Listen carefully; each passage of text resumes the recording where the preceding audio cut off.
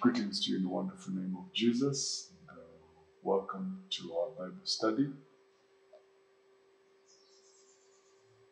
Today we'd like to focus our attention on a subject that's very close to the heart of our God, and that's the subject of healing, divine healing. So healing is precious to God. It's important to Him because from the beginning, God created man to dwell in wholeness, in completeness. And when you read the account of Genesis 2, Genesis 3, you'll notice that man was created in perfect circumstances. There was no sickness, there was no disease, there was no weariness, there was no reason for man to be unwell in any case. And sickness and disease is the result of the fall of man, and so it is propagated by Satan. Satan is the instigator and the propagator of sickness and disease. And if you read through the accounts of the Gospels and in portions of the Old Covenant, you'll see that demonic spirits were involved, that lack of hygiene, things like that were the basis for which people would get unwell and for which sickness and disease came into play. And so when we focus on this subject, we need to understand, one, that it's very close to the heart of God, and that it is His will that His people are well. Now, allow me to draw attention first to the scripture in the book of Exodus, Exodus chapter 15, reading verse 22. It says, Moses brought Israel from the Red Sea. Then they went out into the wilderness of Shur, and they went 3 days in the wilderness and found no water. Now when they came to Marah, they could not drink the waters of Marah, for they were bitter. Therefore, the name of it was called Marah. And the people complained against Moses, saying, What shall we drink? So he cried out to the Lord, and the Lord showed him a tree. When he cast it into the waters were made sweet.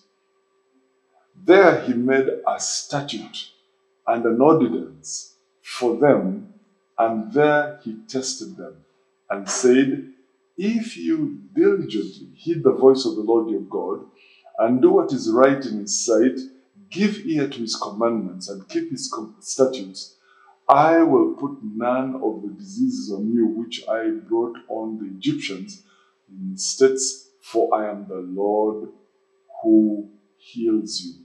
Praise the Lord. I am the Lord who heals you. Present continuous. I am the Lord who heals you. So we see here that God introduces Himself as healer, as the Lord who heals His people. That is to say that He desired that they should dwell in perfectness, in wholeness, in well-being. As you read this portion of scripture, you'll see that it was His will that Israel, in their totality as a nation, were all of them supposed to be well. Okay? It says, if you diligently hearken to my voice and to my statutes, then I'll not put any of these diseases upon you that I brought upon the Egyptians. In other words, what was on the Egyptians was to have nothing to do with the children of God. Okay? So healing is very precious to God. If you look at the scripture in Psalms 103, verse 3 says, Who forgives all your iniquities and heals all your diseases. So he doesn't heal some of them, he heals all our diseases. His desire is that we would be completely free from sickness and disease. Now, if you come with me to the scripture in the book of Mark chapter 7, reading from verse 24. Scripture says, "From there he arose and went to the region of Tyre and Sidon, and entered into a house, and wanted no one to know it. But he could not be hidden. For a woman whose young daughter had an unclean spirit heard about him, and she came and fell at his feet. The woman was a Greek, a Syro-Phoenician by birth, and she kept asking him to cast the demon out of her daughter.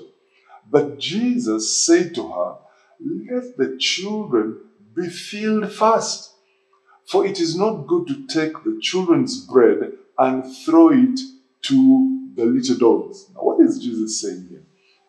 Jesus states to this woman that's not proper to take the children's bread and throw it to the little dogs.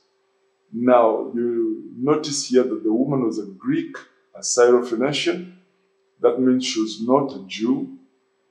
And so Jesus is stating that what she was asking for, which was the well-being of her daughter, that was not for her first, it belonged to the children.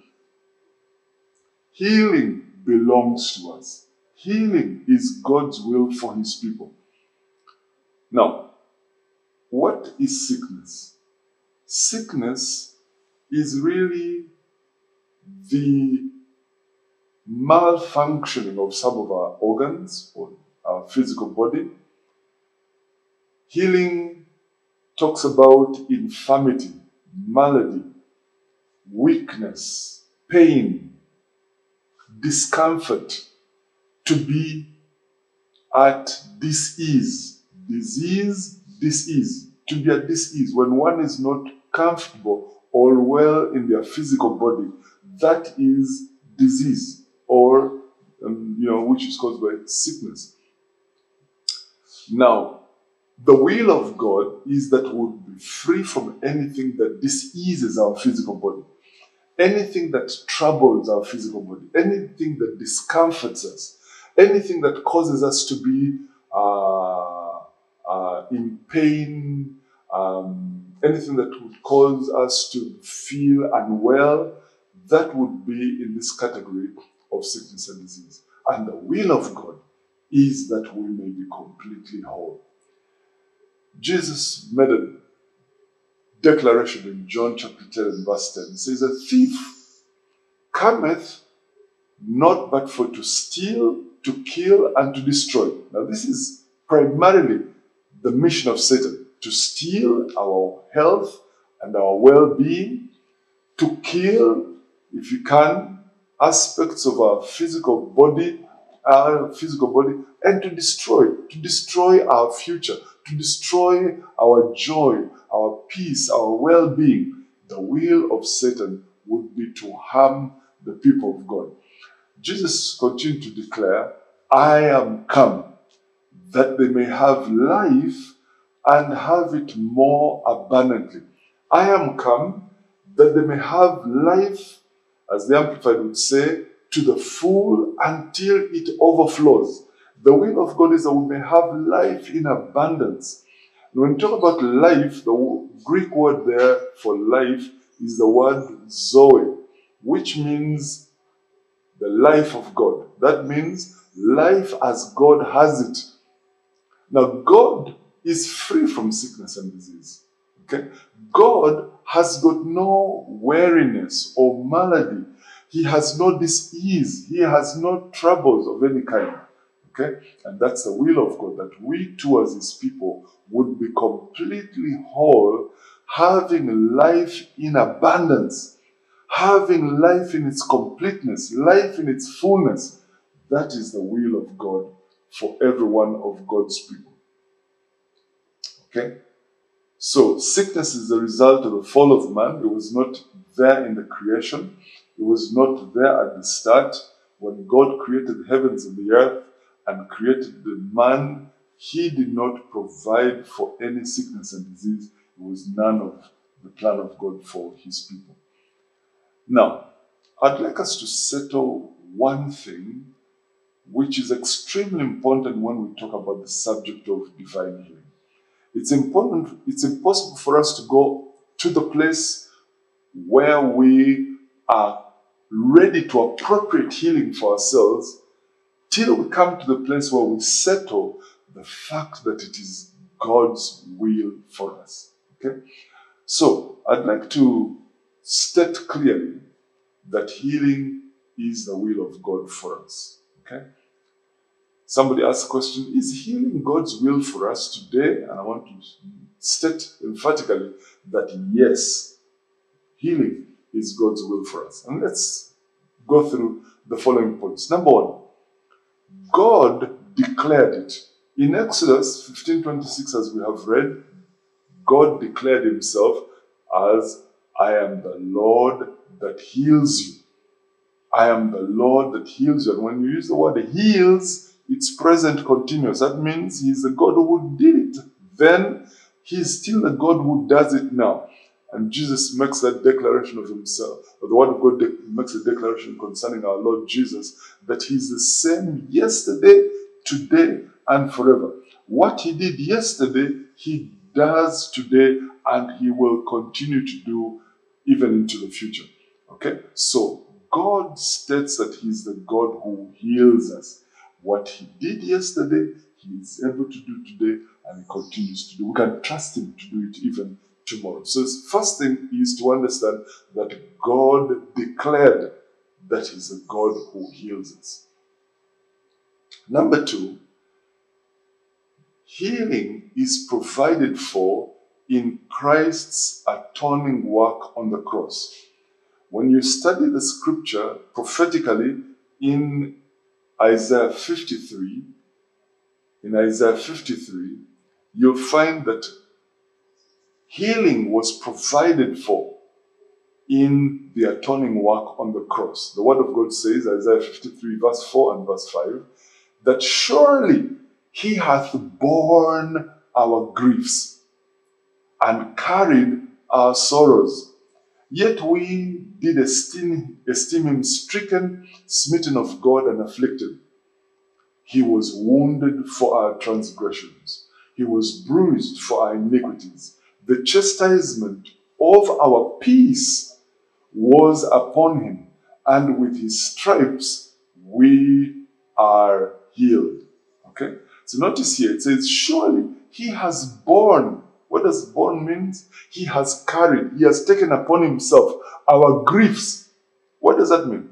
That on the cross, Jesus carried, he bore all those things that would be the cause, the source of what brings us grief.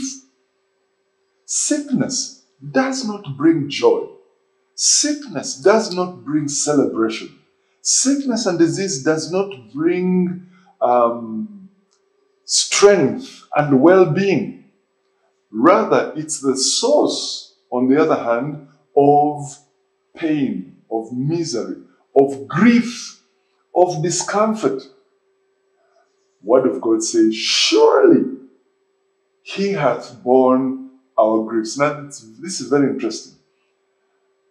The tense in which this is written would suggest it's an accomplished fact, which is true, because as far as God's will is concerned, once he wills it, as far as he's concerned, it is settled, it is done, it's accomplished. Okay? When God says it, when God declares it, as far as it's concerned, it is settled, it is done. So, on his part, his scripture says, surely he has borne our griefs and carried our sorrows. Hallelujah. He has carried our sorrows. It says in verse 50, in verse 5, But he was wounded for our transgressions. He was bruised for iniquities. Notice that he was wounded for our transgressions. He was bruised for our iniquities. The chastisement, that means all the sufferings that Jesus went through were to purchase our peace. Now, peace, if you use the Hebrew word shalom, it means the absence of agitation. Shalom means complete perfectness and well-being. Okay? So, he was bruised for iniquities. The chastisement for our peace, or what it takes for us to have peace, was upon him. The word of God says, and with his stripes we are healed. Okay? Now, speaking prophetically, by his stripes we are healed. Now, when you come to Matthew chapter 8 and verse 17, Matthew 8 and verse 17, in which you have a quotation from this same portion of scripture we've read in Isaiah 53, the word of God says,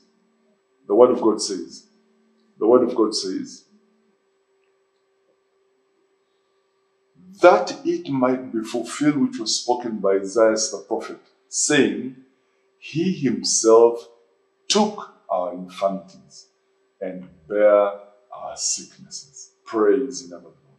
He himself took our infirmities. When did he do this? Remember, he says, that it may be fulfilled which was spoken by Isaiah the prophet. So he's quoting something that was declared by Isaiah, or that is in the book of Isaiah. Okay? So in the book of Isaiah, the word of God says, he himself took our infirmities and bare our sicknesses. Praise the name of the Lord. Praise the name of the Lord. Jesus, on the cross, took our infirmities. He took our sicknesses. He took our pains. And the Bible says, and he bare our sicknesses. Whatever it takes for our well-being, on the cross, Jesus took our infirmities. He bare our sicknesses. Praise the name of the Lord. Now listen, he took that we may not have them. He bore that we don't need to bear them. Praise the name of the Lord. Jesus took our infirmities and he bare our sicknesses. Praise the name of the Lord. Now 1 Peter chapter 2, verse 24, which also is a quotation, or which also quotes from this portion of scripture. The word of God says, 1 Peter chapter 2, verse 24, it says, who his own self bare our sins in his own body. It's a settled fact.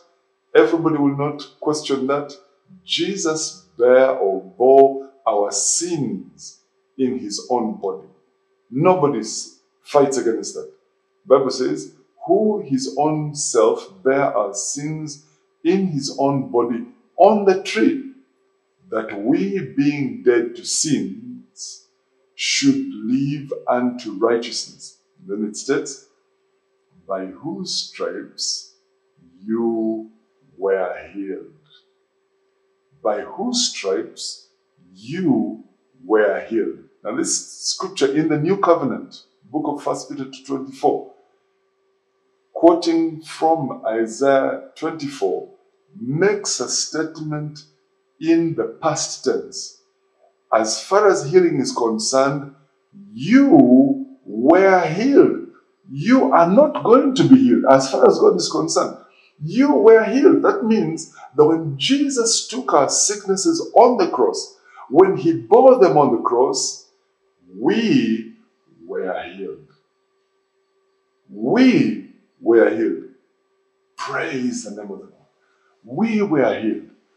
We were healed. And I want to say, if we were healed, that means right now, you and I are healed. You are healed. We are healed. We have health. We have well-being. That is our portion. Healing is our portion. It belongs to us. Remember, the scripture says in Mark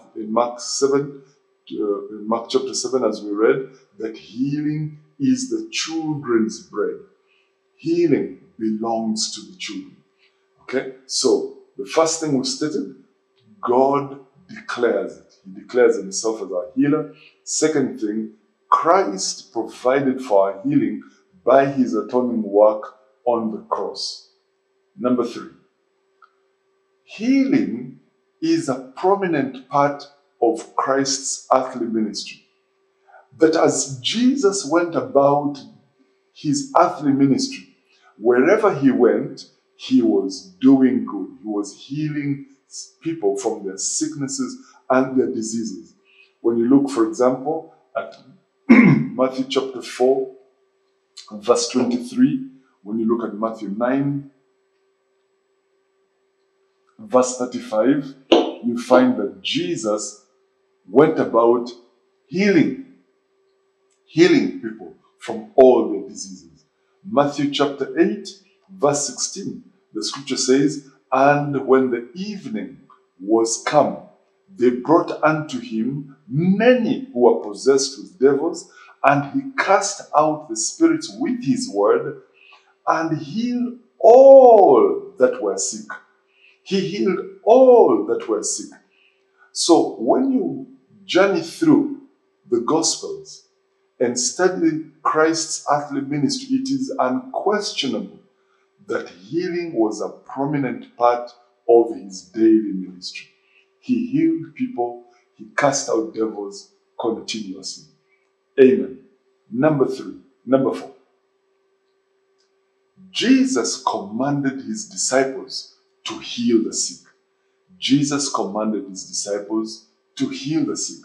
Now, for example, if you come with me to the scripture in Matthew chapter 10.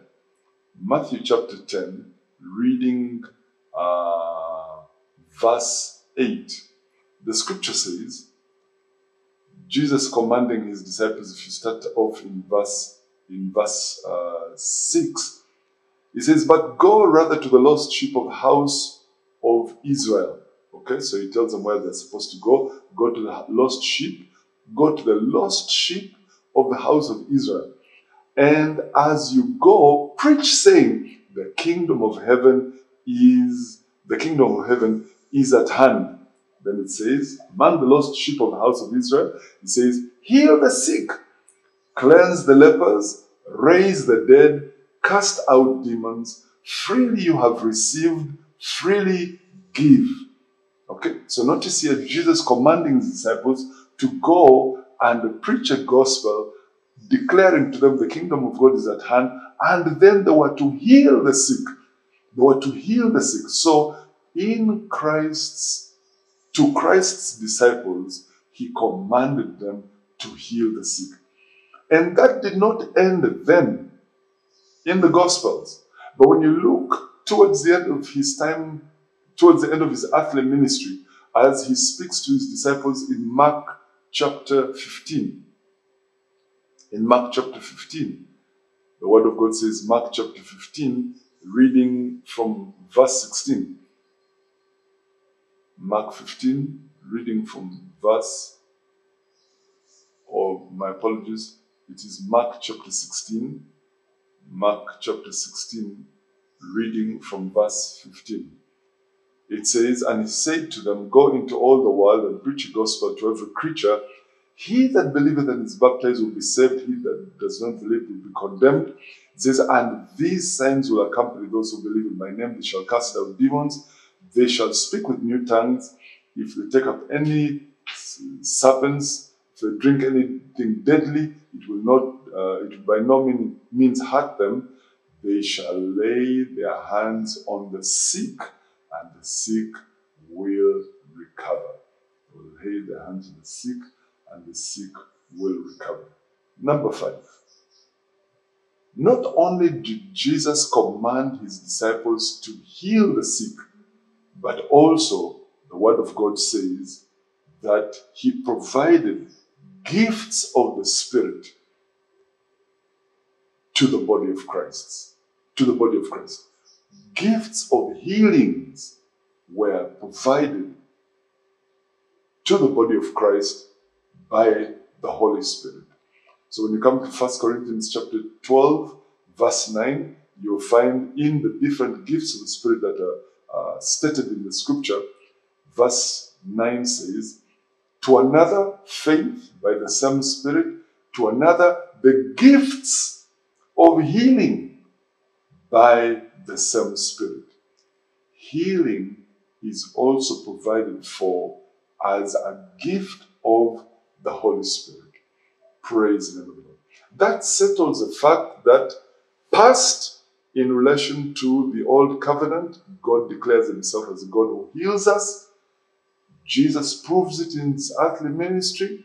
He passes it on to his apostles and disciples in the new covenant, particularly in the Gospels. And then even at his ascension, he declares it as a continuous ministry and gift to the body of Christ. Praise the name of the Lord. Praise the name of the Lord. So remember this. Healing is the children's bread. Healing is the children's bread. Healing belongs to us. Healing belongs to you now. You can have healing now. So let's review what we've just said in these few verses. A settled fact that healing is God's will. Healing is the children's bread. Healing is provided for in Christ's atoning work. That when Christ came and went to the cross and went about his ministry or his sacrifice on the cross, he provided for our well-being. He provided for our healing. And so be encouraged today to know that in spite of the situation, the circumstance we find ourselves, in spite of this corona, so I'm particularly moved to share this because of what we're going through. Because such fear has gripped people. Such worry and anxiety has gripped people. To the extent that we forget that God, our loving Heavenly Father, has provided for our well-being. Let's not forget this settled truth and fact that our loving Heavenly Father has provided for our well-being. He's provided well-being for you.